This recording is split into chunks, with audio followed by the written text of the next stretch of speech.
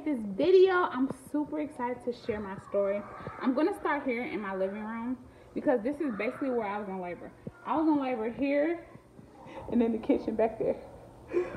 Because I was in labor for a week. Y'all know I was in prodromal labor, if you didn't know. Follow me on Instagram. I had prodromal labor for like a week.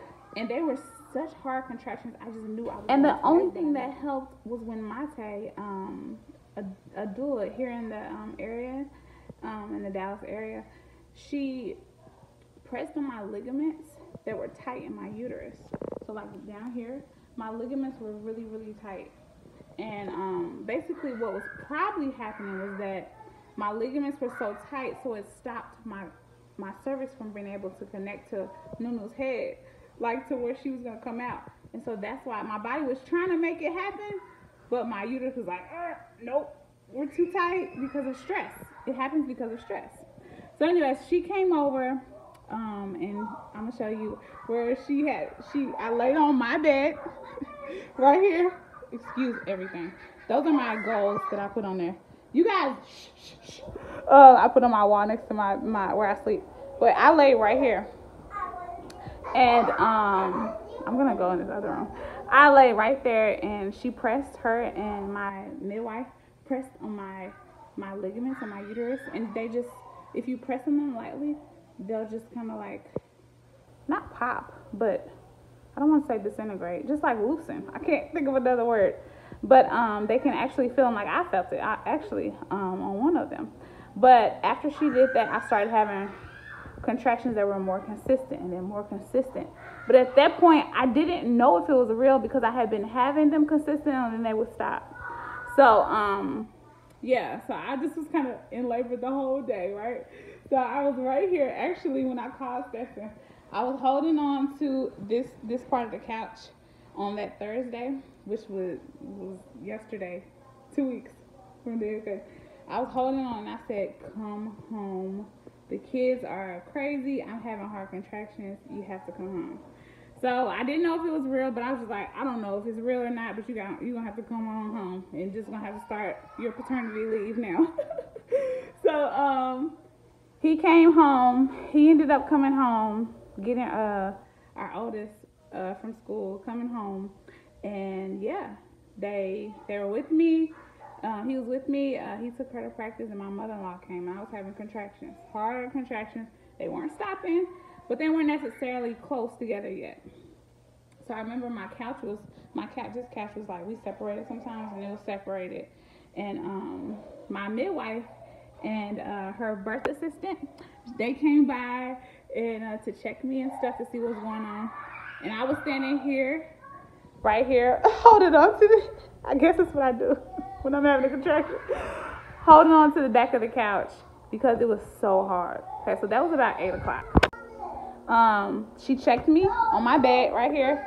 And I was 4 centimeters. I can't remember if she told me how much I was effaced. I don't think so.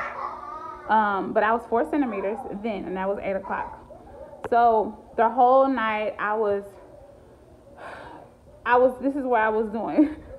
I was here on my bed, you guys. Okay, so this is like my station for Nunu during the nighttime now.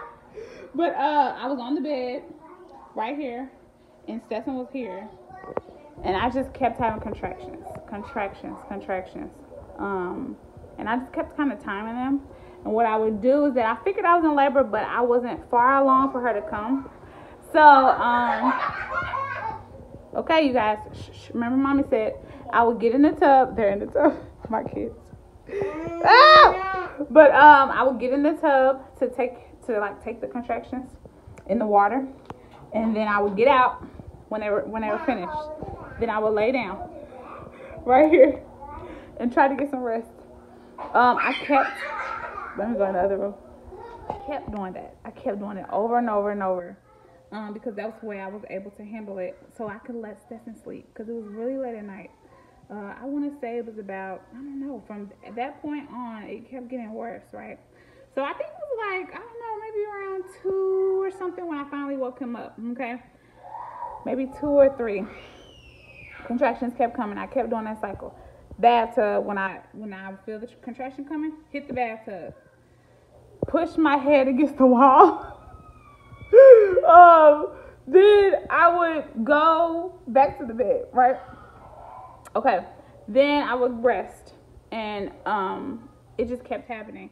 Then at a certain point, they were coming too fast, and I was like, uh-oh, I think this might be kind of close, right? So they were coming so close that I said, Stetson, come on, you're gonna have to wake up, and you know, just check me and see what the time is that they're coming, because they need to come like about 5 minutes apart, you know. So he did that. Then I said, call Bethany. And since I couldn't call her, that was another sign that this is it. That was 4:30. So I think Mosaic came first. Yes, Mosaic came first. And I was on the bed in here. And I couldn't go back to the bathtub anymore. Okay, you guys, I'm coming back in here.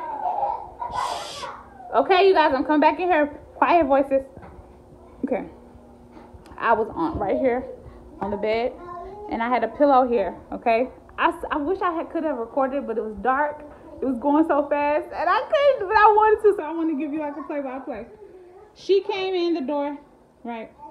And she was standing here, and she says, okay, I'm putting the water in the tub. And I said, don't even worry about it. We're not going to have time. The baby's coming so fast. So she said, no, it won't take long. But I knew.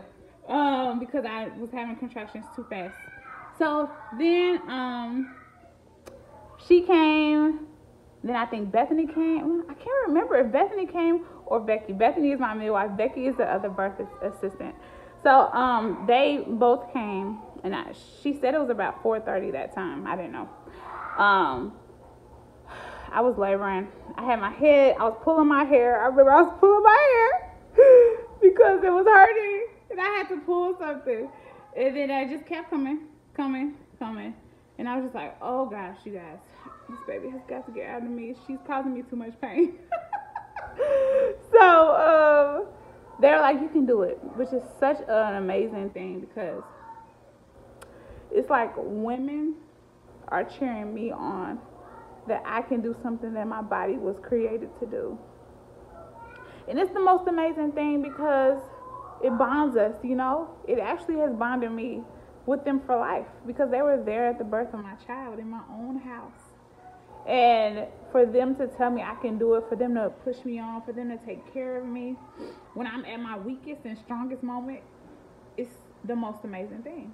So anyways, I was going really fast. Like I said, I felt like I had to boo-boo. Okay, so before that, every time that I've gone into labor or whatever, they always check me throughout labor to see the centimeters. Like if I'm 8 centimeters, 9, 10, okay, it's time to push.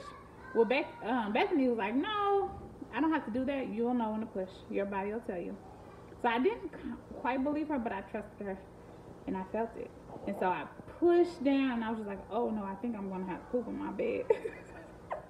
So let me move. Let me do something. I don't know. Put something under me. I don't know something. I'm gonna poop in my bed. So Bethany was like, "You want to go to the toilet?" And I said yes, because I know something's gonna come out. So anyways, I go in here, right? So I'm sitting on the bed.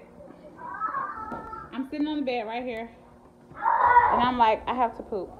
I walk to the bathroom. I sit right here on my toilet, right here. You guys, okay? Mommy's telling a story. No, don't use that. Put that back. Don't use that. That's dirty. I'm sitting here on the toilet, and I'm holding Stetson's hand. Or I tried to grab his hand here, but I remembered that if the contraction was coming, I might hurt him. So I grabbed his pocket, and I pushed, because I'm just like, I got to get something out. When I pushed, y'all, I was sitting here. I felt Nuno's head right there, and I was like, oh no! I know this feeling. The baby's gonna come out. So then Bethany, she runs in. She's like, okay. So then I stand up just like this. I think Mosaic said, is she crying? And I said, no. Bethany said no. But I said, I got to get this baby out with this push. I'm not gonna keep pushing. I don't want another contraction. I'm done in being a labor. I'm talking. So then I push really, really, really hard, and then out comes Nunu, Bethany puts her on my chest, and there she is. And she was born. Then, of course, they helped me to the bed, and yeah, they helped me to the bed, and you know, stuff is coming out, you know, blood, whatever. I don't even know what comes out. I'm guessing blood. I don't know if something else comes out. Oh, I forgot to tell y'all about my water breaking. My water doesn't break until while I'm in labor, and it just happens. It basically it just pops out. And I forgot about that detail, but yeah, it just happened during labor when I was having a contraction, and that was it. It just came out. But yeah, so back to her. They put me. Oh, I'm sorry, baby. I'm scaring her. They put her on my I was holding her. I got on the bed, and Stetson ended up cutting her umbilical cord. I was scared because I thought he was gonna cut my baby because it was so close, and I was like, ah. But of course he didn't. They were making sure, you know, he was good and the baby was good. And yeah, it was a great experience. Afterwards, I was right here in the tub. They moved this couch out. They made me a tub because remember I never made it to the tub. So they made a tub for me with these healing herbs, and then me and Nuno sat in the tub. And while we sat in the tub, they cleaned up my house and like where I threw up, because I threw up a lot because I kept eating. All right, so I threw up a lot during labor also. And they cleaned up the blood that had happened to be on my bed. They cut up my placenta, because I've been taking my placenta smoothie, which I need to take my placenta smoothie today. But it was just an amazing experience, and I want everyone to experience it. I want everyone to have Bethany as their midwife, and for them to experience what Abide wants to give women who just want to make their own choice for their own birth. It means our babies, our bodies. You know, we have so many other choices of doing other things with our bodies, of even birth control, you know. But when it comes to birth, it's just like we have no control, you know, and it's crazy. So very grateful for the experience, very grateful for the bonds that I created, very grateful for my baby. Her so cute. And I just want to share this with you. So I'm posting this today, 2 weeks postpartum, 2-week-old baby, and all them crazy kids in the background. All right, y'all. Thank you so much for watching. And please, if you are in this area and you want to do a home birth, please contact Bethany. I'll leave her email. Yeah, I thought that was a spider web, but I don't think so. Oh, I'll leave her email in the description box.